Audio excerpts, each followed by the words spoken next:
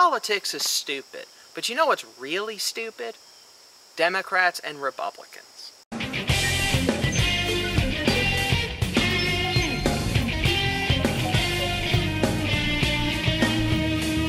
Yeah, they're both stupid. I said it. You want to know why? Because it's all a fucking farce. It's all just a game that people play, right? Democrats versus Republicans, back and forth. Both sides are the evil tyrants who want to destroy America, right? Republicans are all kill everybody who's a minority, kill the poor, screw everyone else, and propagate the rich forever, right? And hate rights while you're at it. And then Democrats are the ultra-liberal, bleeding-heart hippies who want to destroy the wealthy and all embrace communism, and they all hate America, right? This is all true because, well, somewhere in this whole equation we forgot that we're all Americans in this country. That Democrat or Republican, we're all kind of on a boat together here, big, giant Earth boat, and we're all just on a boat here floating along in the ocean of space. Yeah, we're all here together. I sincerely doubt, both sides, I'm addressing you, that the other side actually hates America. That goes for both Democrats and Republicans. I have issues with both parties, but, you know, at its core, I actually don't think either side hates America and is somehow a secret Muslim or fascist conspiracy or Nazis or whatever, you know, some kind of secret devious conspiracy to destroy America.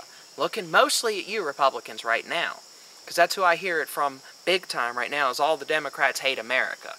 Or they hate freedom, or they hate something that obviously they don't, and we all know it. But it comes from the Democrats too, where I hear it where, you know, all the Republicans want to burn everyone who's a minority, and they're all white power, and they're all super rich, or they all hate, you know, everyone. That sort of thing, and it's stupid. It's really, really stupid. And let's just get that out in the open. It's a bunch of hyperbole. It's a bunch of nonsense, and I think deep down we all know it. If you're sitting there spouting off your vitriol about how your party is right and the other one's wrong, well, I'm pretty sure somewhere deep down inside you probably know that you're taking things too far.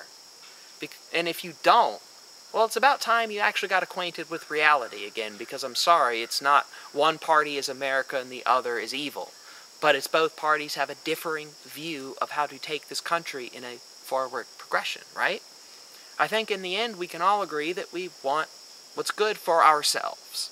To somehow say that one side or the other wants to commit some kamikaze-like self-destruction to destroy America on some half-baked scheme that was 200 years in the making, I mean, it doesn't follow in any fashion.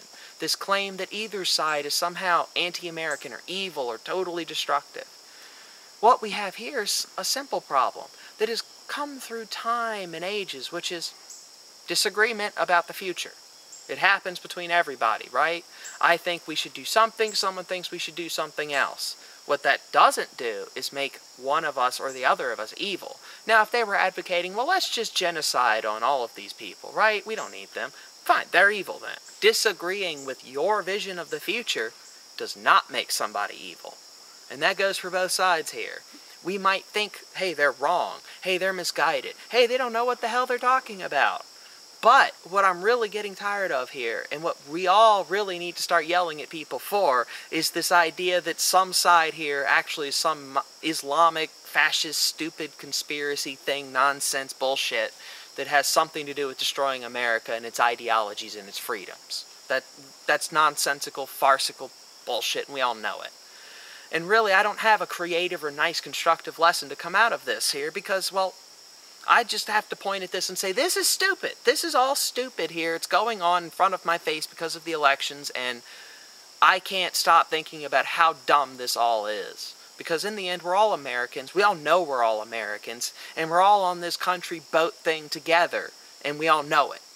So let's actually stop pretending that the other side is lock and step marching Nazi evil, and let's start working things out a little bit, huh? We have two parties. It's not going to change anytime soon, so let's use them for something other than carrying on nonsensical diatribe.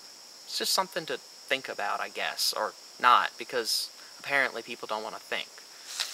And we have a press that just gives him a free pass because he's black, so he doesn't have to work hard like the rest of us who play by the rules. That is the world we live in.